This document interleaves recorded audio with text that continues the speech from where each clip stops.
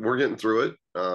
It's never easy. I think it goes so much deeper than coach being our coach. If you're a former player, or you knew that he was so much more than that. He was a mentor. He was a father figure. He taught us about life as much as he did playing the game of basketball, which was immense. He was as good as it got on the court, but I think his legacy will be a lot of what he's done, why he was on the court teaching us, were all life skills as well. That's helped a vast number of his former players be highly successful once their second career started. And that's always been something that in our program now we talk about, that, players think we're all going to play until we're 40, 50 years old. It doesn't happen that way. We're going to have second careers, and coaches always there to prepare us and always there to help once those careers started outside of the game. Coach, people will talk about all of the wins and the 3 national championships, the 5 Final Fours, and, maybe, some of the things that happen on the court with the passion. What don't we know about Coach Knight, though? What didn't we see? And I think you probably just touched on it a bit with your first answer there. But what don't we know about this legendary figure? Yeah, he was the general, and just like he had time Army and West Point. It was I think that's who he was. That if you look at his mentors, it's the way they coached, and he brought that toughness to him. He brought that. He only let so many people get in to who he was. He wanted that mystique, and as people that played under him, boy, you'd go through a wall for him, and you knew how he was going to prepare you. I think his will to prepare, his understanding of winning, his self-discipline. All of his teams were so disciplined. Very seldom did Bob Knight teams beat themselves. You had to play well. You had to go beat Indiana teams, and that's a tribute to how good he was as a coach. But I think people don't get to see is how caring he was, how loving he was. He loved his players. He loved his team. He loved his school, and he was always giving back. He didn't always want you to see it, because I think he needed that mystique of I'm the general and it's going to be my way, or you can find somewhere else. And I think you understood that as a player. And, today you talk about culture. I mean, that's a big word now. And, I kind of laugh when I hear all about that. When you play at Indiana, it's built in. You knew what you were getting into playing for Coach Knight. That culture was already there, and it was Coach Knight's way. And you better understand that way before you get there, or you won't make it. And it was a highly successful way. Again, like I said, not just what he taught on the court, but what we took away as players off the court. Coach, what made Coach Knight such an amazing basketball coach, actually getting into the basketball now? I mean, you've obviously, held some of the most prestigious jobs in all of college basketball. How hard it is to win. There's a lot of great coaches out there. Why was Bob the best?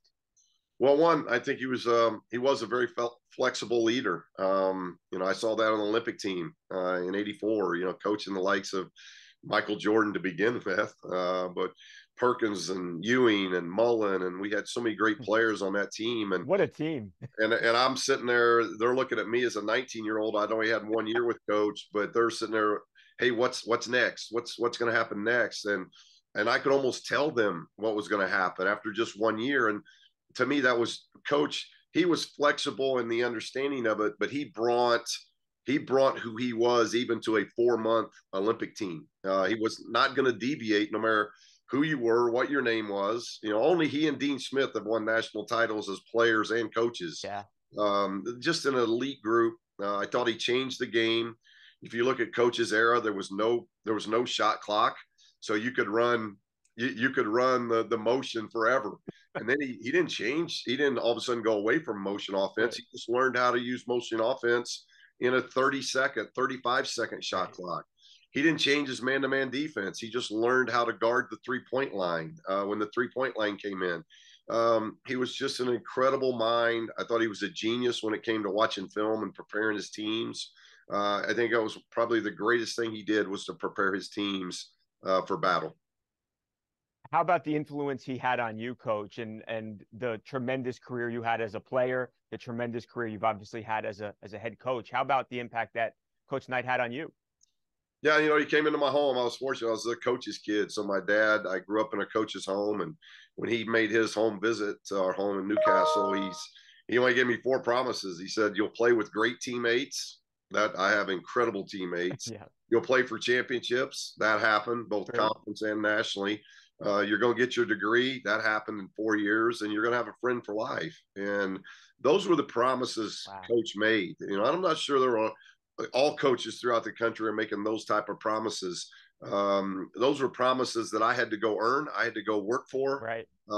But he helped develop those things. I was just a scrawny kid, about $150, going off to play in the Big Ten, and he took a gamble on me. And so I appreciate that more than anything. And then the friendships we've had since leaving Indiana and graduating, what he's meant to me in the coaching profession and how he's helped me there, I'm very appreciative of.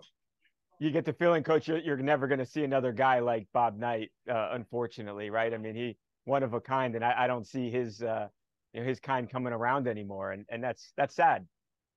No, because we need more of those. Yeah, We need more Coach Knights, more Dean Smiths. The list goes on and yeah. on of some of the greats, now that either have passed or have retired. There's been a lot of those great ones that coaches like myself learn from. And now, the game's changed, times have changed. There's a lot of changes in our rules that have changed, and players obviously are maybe in a much better place financially, Right. but I'm not sure they're in a better place of being ready for life. And that's the scary part. And those coaches and I was very fortunate to play for one in Coach Knight. I knew he prepared me most for when I got out of basketball and started my second career.